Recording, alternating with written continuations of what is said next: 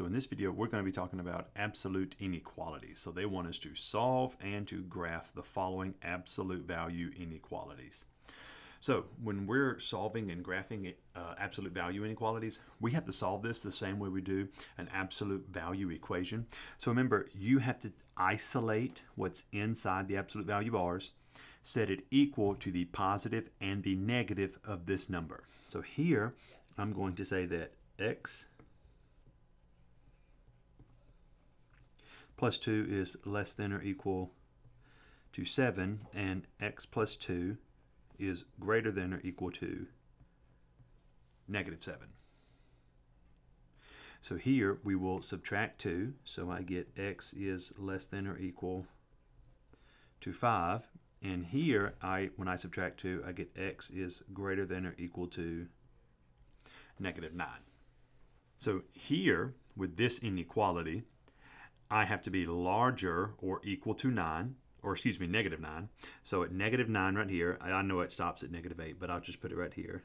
Negative 9, that is going to be filled in because I can include negative 9, and then smaller than or equal to 5. So that will be another filled in circle, and it's any value that is in between. So here, I'll get my ruler and draw my line. So this would be my solution set. Now, they want us to write this in inequality notation. So we're using inequalities for our notation. All right. So again, kind of like with interval notation, the smaller number comes first. So here I have negative 9. X is in the middle. And then 5. So we kind of have it written the same way, which is have it written out in this format. So this is the same thing. X is greater than or equal to negative 9, but it's smaller than or equal to 5. Same thing here. X is greater than or equal to negative 9, and X is less than or equal to 5. So I know right here it looks like the sign changed, but all I did was I put the negative 9 over here and the X over here. So the inequality is still eating the X, just like this. Now, interval notation, because these are filled in circles, I have to use brackets. So this will be a bracket, negative 9, 2, 5, and that also gets a bracket. All right, let's try another one. So here we have the absolute value of x plus 3 minus 1. Now, remember, you cannot do anything until the absolute value here is isolated. So I need to add 1 before I do anything. So I have the absolute value of x plus 3 is less than 6. Now what I'll do is I'll take this and I'll set it equal to the 6 and the negative 6. So I have x plus 3 is less than 6, nothing changes, and then x plus 3 is greater than negative 6.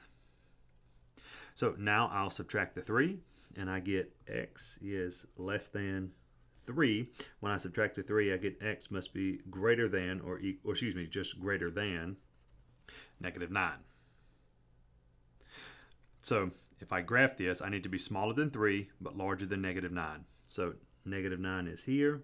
I'm keeping it as an open circle because I can't pick negative 9, but smaller than 3. So here. So it's anything that fits in between this value.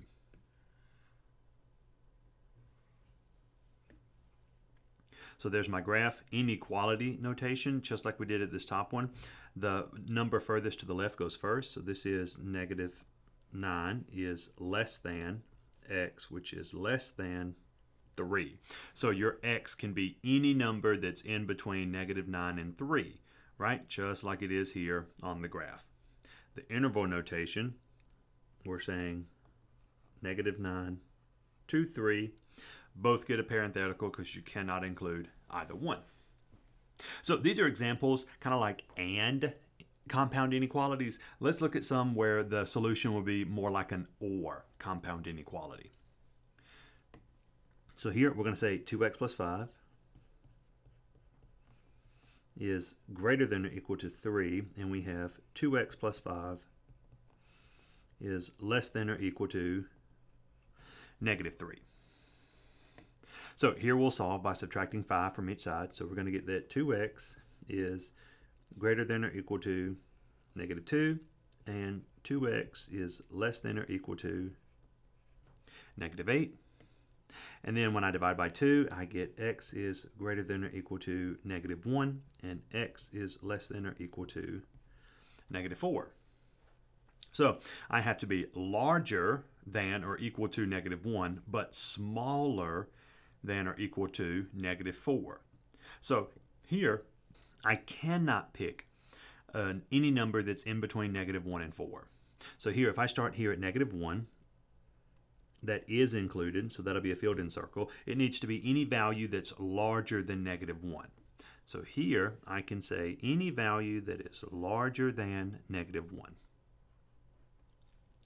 And my second part of the inequality will be any number that's smaller than or equal to negative 4. So I draw my circle, I fill that in, negative 4. So here, the only values that you cannot pick are any value that's in between negative 1 and negative 4. So here I'm going to do my inequality notation. So when I do that, you'll just write it out. So here I can say x is greater than or equal to negative 1, or x is less than or equal to negative 4. Now my interval notation, remember with or, that's when you're going to have your union symbol. So this would be from negative infinity to negative 4, right? Because the interval notation, you follow the number line. So here's negative infinity, I stop at negative 4, and we made a mistake. That negative 4 needs a bracket because it is included. I'll use my union symbol, and then I start at negative 1 and go to positive infinity. So here on the bottom, we're going to need to isolate this absolute value. So we'll start by multiplying by negative 2. So we get the absolute value of 4x minus 8. Now remember, when you multiply by a negative number, remember that rule. If you multiply or divide by a negative number, the inequality changes direction. So here, this is going to be greater than or equal to positive 12. So now I can write this out separately. So I can say 4x minus 8 is greater than or equal to 12, and I can say 4x minus 8 is less than or equal to negative 12. So here I'll add 8 and divide by 4. So x here. So 20 plus 8, 12 plus 8 is 20, divided by 4 is 5. And then when I add 8, I get negative 4, and then negative 4 divided by 4 is negative 1. So here x is less than or equal to negative 1. So we have a closed circle on 5, and it's any value that's larger than 5. So here I can illustrate any number that is larger than 5, and any number that's negative 1 or smaller.